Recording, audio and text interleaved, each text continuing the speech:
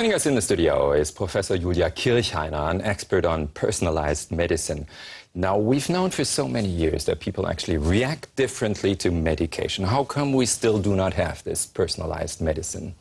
You say it, we have it already, and clinicians, of course, take into account the different body mass index or gender or every factor, but the only thing is which pharmacogenetics would add is to perform a genetic test before giving the right dose to the patient. Do we have to fear that doctors in the future might just look at the genes and not at the patient itself? I don't hope they will forget to look at the patient himself. Why should they? I mean, it's just an additional tool you have on factors which are invisible. Mm-hmm. So how will that actually proceed then in the future? We come up to the doctor and he'll say, well, that's your medication, but first we have to go for a genetic test?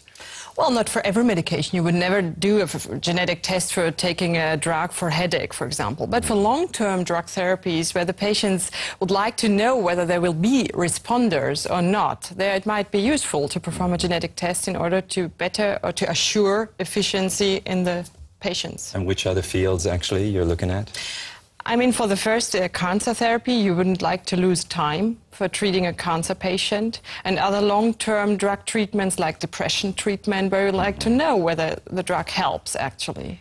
And what are the genes you're actually looking at? I mean, we all have so many different genes, and so which are the ones you really focus on? They're very different in pharmacogenetics too. In principle, every gene which is involved in drug action can be a pharmacogenetic important gene. But generally, most important are drug metabolism genes, because if they are inactive, they're inactive for a couple of drugs. So this is already a factor influencing many drug therapies in a patient. Okay, but we'll still be using the same sort of medication. There will not be just like an infinite amount of different substances in the future. Probably not. If you ask the industry, this will be too expensive, but we can dose the medications we have according to the needs of the patients. And what about pharma industry? I mean, not that I'm too worried about their profits, but they actually look at blockbusters.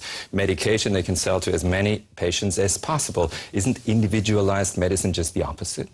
Well, it has come more familiar for the pharma industry because they lost a lot of drugs which were taken from the market because of side effects. And these side effects occurred only in some single patients. And if they had known that these single patients would not tolerate the drug, they would be happy and they could make their drugs more effective and safer in subpopulations. So they're actually welcoming the personalized Well, they medicine. start to, of course, traditionally they are opposed it, and their drug helps everybody, but they're learning that actually we differ, and there are different patient groups who will not respond in the same way. And if we look at other countries, poorer countries, who do not have sufficient medication at all, I mean, isn't that just like a luxurious problem we have here in the West? Well, so far they have any medications. It would be important to make the medication as effective as possible. And thereby there are also studies ongoing on HIV treatment and on tuberculosis treatment, where we use pharmacogenetic tests in order to assure